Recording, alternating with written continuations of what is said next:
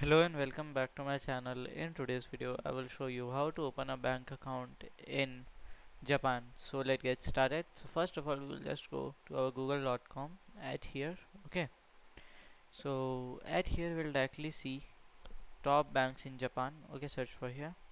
So here we can see the list. So for the first bank is our Mitsubishi UFJ Financials. Okay, then our we have our Sumitomo Mitsubishi Financial Group, then our Mitsui Financial Group. Okay, and then Japan Post Bank also.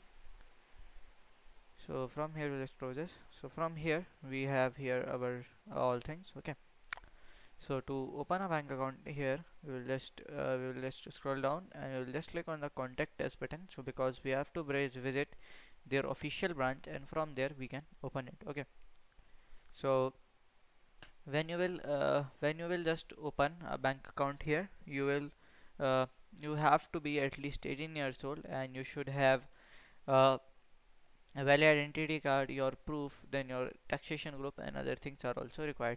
So by this way you can just open it here, official bank account. So this is how we can just do it. So if you find this video helpful, make sure you like, subscribe and share the video. Thank you for watching.